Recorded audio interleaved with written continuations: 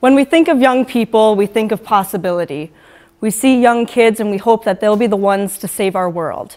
And children, they believe they can do it. They want to be superheroes. They want to be doctors, they want to be teachers, cops, firefighters, you name it. However, it seems that as they age, they lose this spark and this motivation to make the world a better place. And I don't think this is a flaw of the younger generations. I think instead it's a sense of learned helplessness and the thoughts that we cannot make an impact on the lives of others. I mean, we've all been there, right? Looking ourselves in the mirror and wondering if this is it. Is this all there is to our time on earth? Is there more that we're supposed to do? Most of us have this inherent desire to help others. It's hardwired in our brains, and it is what has allowed humanity to survive and prosper. However, nowadays, with all the information that is bombarding our brains, more than ever before, we've become frozen. And I think this has led us to believe that we can't actually make a difference in the lives of others or in the causes dear to our hearts. But the truth is, I think this is a false narrative that we've been selling ourselves and selling others. I'd argue that the way to overcome this false narrative is through self-advocacy and understanding that we truly can have an impact on the lives of others. In the summer of 2018, one of my friends was sexually assaulted. When she told me this, I was shocked and I was angry. I was angry with the perpetrator who had assaulted my friend. I was angry with the system failures that had resulted in her not reporting her assault. And I was angry with the lack of supports that were put in place to prevent these types of assaults from happening in the first place. At this time, talk about sexual assault prevention was commonplace, and this was largely due to the Me Too movement.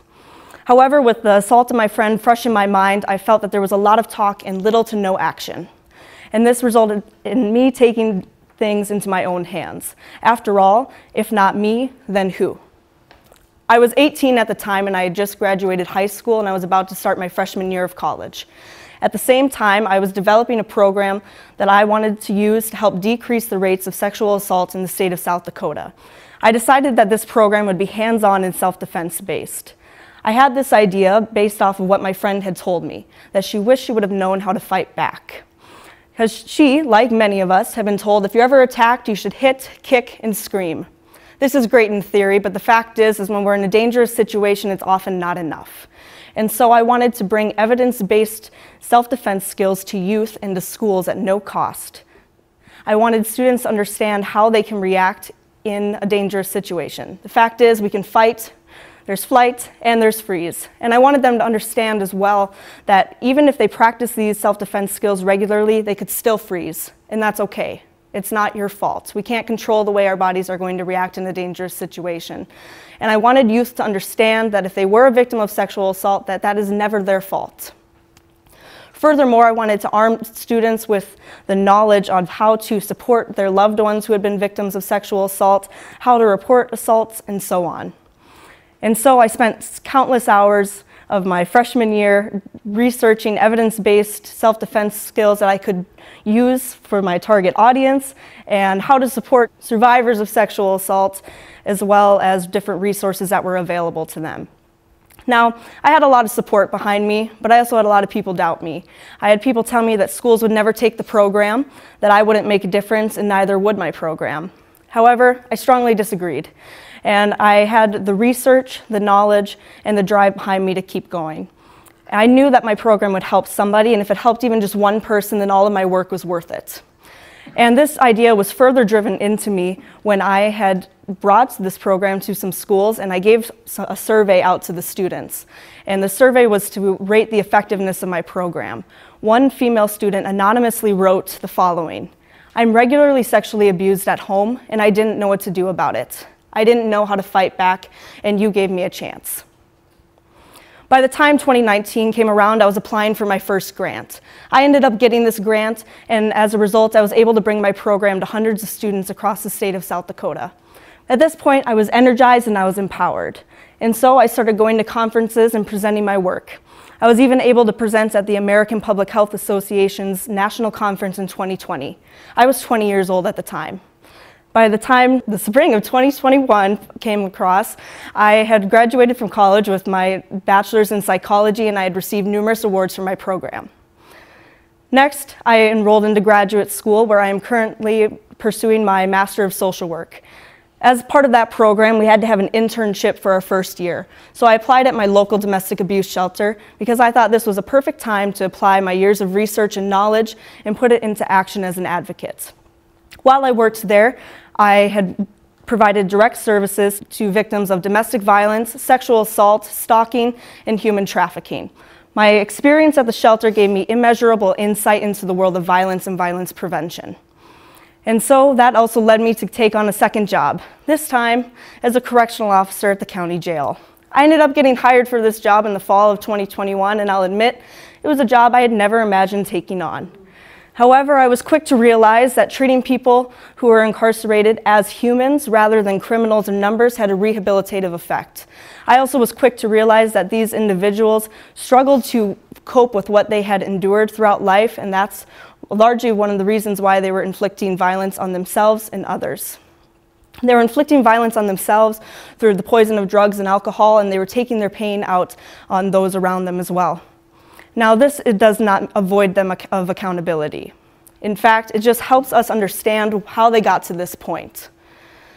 The fact is, violence is a choice. The violence against ourselves and the violence against others. People who are struggling to cope with things don't get a free pass merely because they're struggling to cope with the difficult things that they have encountered. However, this can help us understand their journeys. It can help us understand the coping skills that they do or do not possess, and then that can help us rehabilitate people and learn where to go from there. So, I realized that empathy and accountability can coexist. And with this realization, I decided, while under supervision, to create the jail's first in-house mental health program. And this consists of individual and group therapy as well as crisis work. Since the creation of the program, we've seen a drastic decrease in crises in the facility, and we have consistently had over a third of the inmate population enrolled in services. I've had lots of clients come up to me and tell me how this has impacted their life and how they now had the skills to overcome the things that they were struggling with. One example of this is I had put on a cognitive behavioral therapy group with a group of female inmates. And after the group, I asked them for feedback. I said, what did you think of the group? You've been going for a few weeks. What do you think of the skills? Do you think this is applicable to you? Do you think it's helpful? So on and so forth. As soon as I was done asking, every single member of the group burst into tears. They told me how this group had given them hope and how it had allowed them to learn how to actually deal with the stressors they were encountering in life. One inmate told me, she said, I was never taught how to deal with the stressful things that happened to me in life. And so I was using drugs for that, and I was using drugs to cope with that stress, and I was using drugs to numb the emotional pain that I was feeling. But now, since I've been going to your group, I feel confident in going out into the world, and I feel confident in encountering the stressors that I've been dealing with. And I've been practicing those skills in the facility. And I had seen that as a correctional officer. I had seen that she was happier. And she told me, she's like, even though I'm in jail, I'm finally at peace with myself. The truth is, none of this was easy. With each step through my journey in violence prevention, I was met with pushbacks and I was met with doubts. Sometimes this pushback came from other people and sometimes it came from myself. After all, how much good can one person really do? How much of an impact can a young 20-something really have on people's lives? More than you'd think. If I'd ask you to think about an accomplished individual, somebody who has had an impact on people's lives, how old are they? In their 40s, their 50s, maybe even older? We tend to associate age with accomplishments and ability. And that's why people in their 30s and 40s panic and ask themselves what they're doing with their lives. And that's why people who are teenagers and have big goals, they say, I can't do it, I'm too young. But the truth is, age is not reflective of accomplishments or ability. What is your belief in yourself, your belief in your ideas, and your drive to continue. That is what drives accomplishment, and that is what drives ability. Don't be afraid to take that crazy idea of yours and run with it. Don't be afraid to believe in yourself. Don't be afraid to continue on in the face of adversity. Because the truth is, I'm not going to tell you to save the world. We can't save the world. However, we can change the world for one person, and that is an impact to be proud of. So, go for your goals, because the only thing that's really in your way is the limits that you put on yourself. Thank you.